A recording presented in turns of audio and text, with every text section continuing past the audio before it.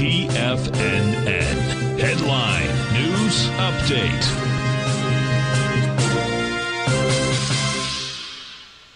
Hi everyone, Basil Chapman for the Tiger Financial News Network, 11 a.m. market update. Dow's down 432 at 31,445. The way I'm looking at it, it really has about an hour and a half in which to try to get to like minus 270 for later this afternoon in the Dow, just to save the day. There are a lot of things that are suggesting, look, the MACD is starting to improve. There's some things that are improving. This wasn't what we would like to see after yesterday's spectacular action. S&P is down very sharply, down 88, 38, 84. Just give you numbers to look at.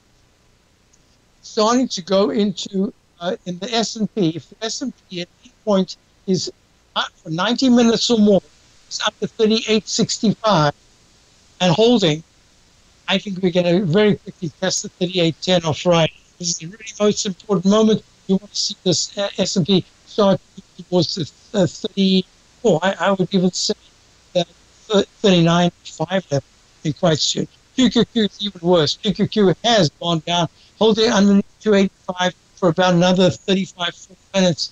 That'll be a very negative sign. So you're probably going to test the low 280.21. You want to see a recovery happening very soon. IWM Russell 2000 is very sharply down 5.73. Gold is holding really nicely. Gold is up 16 at 18.64. It's right on the 200-period moving average. If it's able to turn the 200-period moving average to a balance zone in line instead of a magnet, that's going to be really important. Looking at TLT, which has had a pretty nice move to the upside, up to 66 at 109.25, up to 70. That's good. That means the fundamentals are finally coming down a little bit. And if you're looking at crude oil, it's still holding very well at 10.65, continuous contract up to 38. So with that said, let's go once again, go to the VIX index. The VIX index is now in the 30s. It's at 30.62. If this afternoon there hasn't been some kind of oversold turnaround and the market doesn't pull back and instead starts to rally somewhat, VIX index has to get to the 2970s. And by the end of the day, it has to be in the low 20s. That would be very good. This is right the moment where markets are playing games. Intraday, we're getting extreme moves.